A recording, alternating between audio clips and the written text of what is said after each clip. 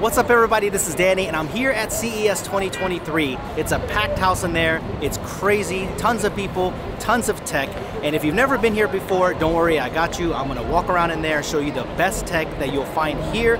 Now trust me on this one, this place is so huge you could walk around for like 4 to 5 days and you still wouldn't see everything. But I'm gonna show you the best stuff that I saw at this show. Let's get started.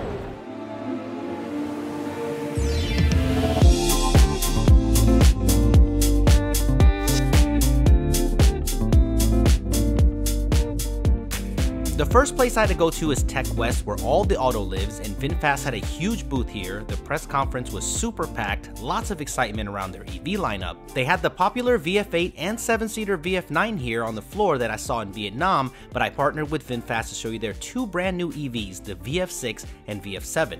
The VF6 is the most compact out of the two vehicles, but it still packs a punch. The design is very sleek and I absolutely love this orange color, very eye-catching. The interior was surprisingly spacious and materials were also nice. The color combo was super clean. Big infotainment system with all the tech built in, like level 2 advanced driver assistance system. The VF6 will be able to get 248 miles on a single charge with the Eco model and up to 201 horsepower with the VF6 Plus. I think where this car will come in price-wise, this will be a very popular entry into the EV segment, but the one that I fell in love with is the all-wheel drive VF7. The styling on this one really does it for me. The back is also one of the most unique designs that I've seen in a while. All of the curves and design cues that are classic Vinfast are carried over here from their other models, but I think this is the perfect blend. It could be my favorite. The interior is also on point. This car had a great red and black dual-tone leather setup. It looked really nice, and the stitching just gives it that little extra flair. Both of these models had a massive panoramic glass roof, so it made it feel so open inside. Of course, all of that great tech built in with the center infotainment system that will have Amazon Alexa built in. The VF7 will have up to 280 miles of range with the Eco version and up to 348 horsepower with the VF7 Plus, so both of these look promising and is a nice addition to their vehicle lineup. Pre-orders start in March for both of these cars in the US, so I will leave a link below for more details on pricing and how to pre-order.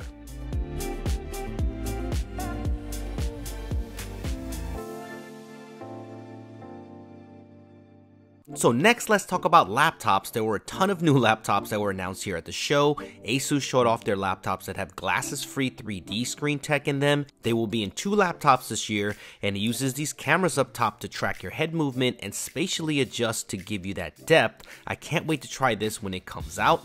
Intel's new 13th gen processors were powering most of the new powerhouse laptops, including the new Razer Blade 18. I don't know why they stopped making 18-inch laptops, but I'm really looking forward to them. The Blade 18 has some cool screen tech. It has a dual mini LED display that can go from QHD plus 120Hz for content creation to 240Hz FHD plus that will give you that silky smooth gameplay, so this is amazing.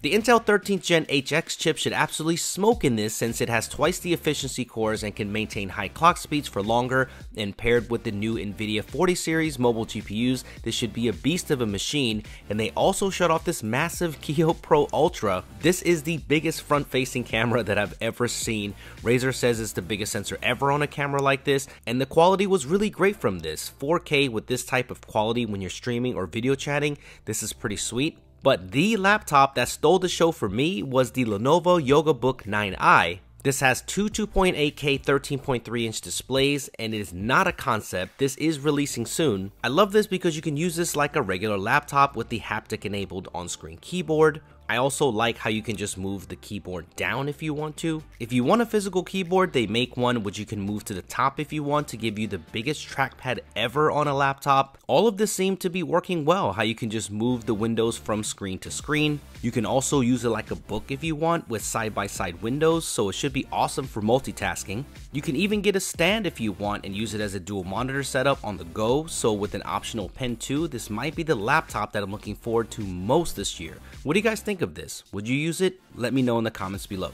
Lenovo also had the ThinkPad Plus twist, where there is an e-ink display to save battery on the other side, and now it has a swivel to where if you turn it, you also get that full OLED display. I know this is more of a niche product, but I thought this was neat. There was also a ThinkBook here that had pogo pins on the lid of the laptop so you could magnetically attach peripherals like a larger and higher quality front-facing camera, a 4G LTE module, and even a light if you want to chat in low light conditions. So Lenovo had some really cool tech all around. They also had brand new Legion gaming laptops that also utilized the new 13th gen Intel processors, so I'm sure they will be incredible. And they also had desktops there too, so their lineup looks fantastic for 2023. Next, it was off to South Hall where you're going to find most of the big tech companies, and let's start off with Samsung. There was a huge line to get in, but thank goodness I got to see a lot of this at the first look event before the show. Of course, it's not a Samsung show without TVs. I was really excited about seeing the updated QD OLEDs. This is the S95C, and now in addition to the 55 and 65 inch, you get a 77 inch option, which is great because I own last year's S95B, and that was one of my biggest gripes that it was only available up to 65 inches.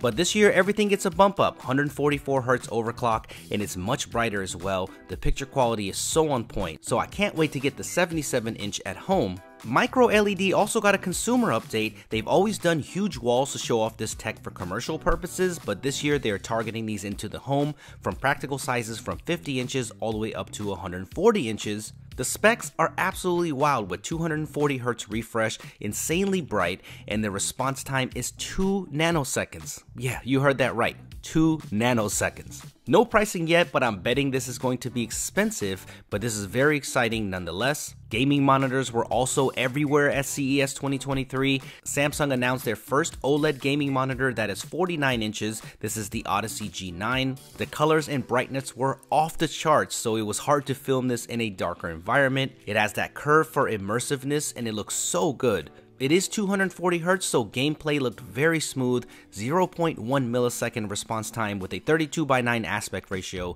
This looked huge on the setup until I saw the biggest of them all, the 57-inch Odyssey Neo G9. I mean, wow, this is absolutely massive. This is, I believe, a first with a dual UHD widescreen form factor. The big curve on this thing really makes the gaming experience amazing. I don't know how people are going to fit this on a normal desk, but if you're looking to buy one, then you might need a new desk.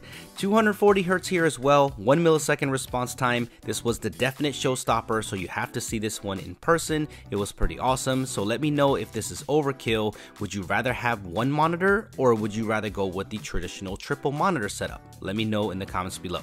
Samsung also showed off the answer to Apple's Studio display, the 5K Viewfinity S9. The design looked more like a refined smart monitor M8, but with a higher res display. I hope they price this one right so creatives can get a more affordable choice for a 5K monitor setup. So naturally after this, it was time to see what LG had at their booth, and I'm so happy to see the OLED setup return. Even though they have been doing this for years, honestly, I never get tired of this. It's impressive every time, and people just stop and stare at this. It's not CES without this, so kudos to LG for this classic. Of course, LG had TVs as well. The G3 OLED was their highlight with a super sleek design that is designed to be wall mounted. It's 70% brighter and has much faster processing this year, and they even had a transparent TV that wowed on the showroom floor.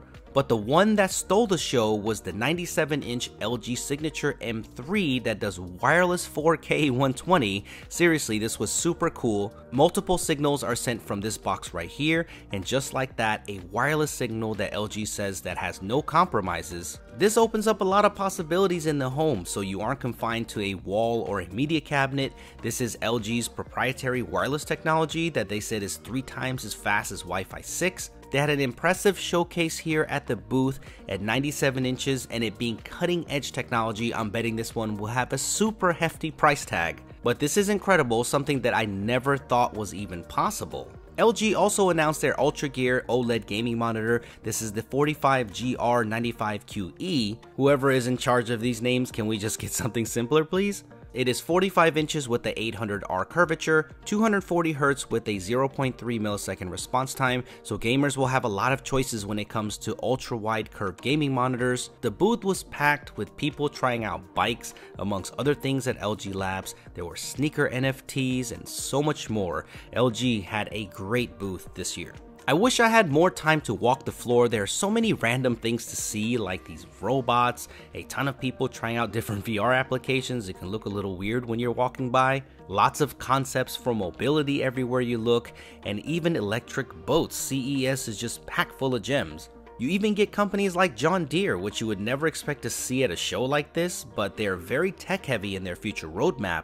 I got to see their electric excavator, which is in limited production right now, and it's amazing to see something like this electrified. The battery lives right here, and it's almost unreal to see the scale of something like this. And John Deere said this is designed to run for about 8 hours with small breaks of charging in between. They even showed off how you can bring a portable charging station to the job site, which I thought was neat. So it's cool to see companies like John Deere at the show as well. It's very diversified.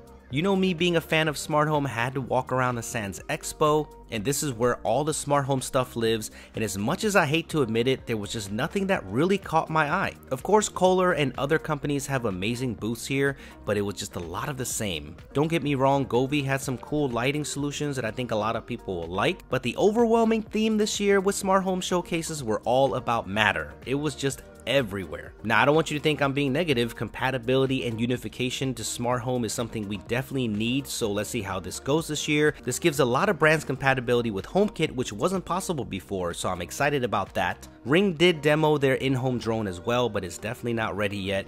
But overall, smart home was a little bland this year. Couple of things that I did see on my last hours on the showroom floor. I covered these on my Instagram, so make sure you follow me there if you want more of CES 2023, from everything from touch to open refrigerator doors to touch to open wall ovens. I got some cool stuff over there for you to see. So I hope you enjoyed that tour in there. I would have done this live, but it was so many people in there, I could barely move. I'm just getting bumped. I couldn't even hold the camera. So I had to present it that way, but I hope you still enjoyed it. Hit that thumbs up if you enjoyed this, and I'll see you guys at the next CES.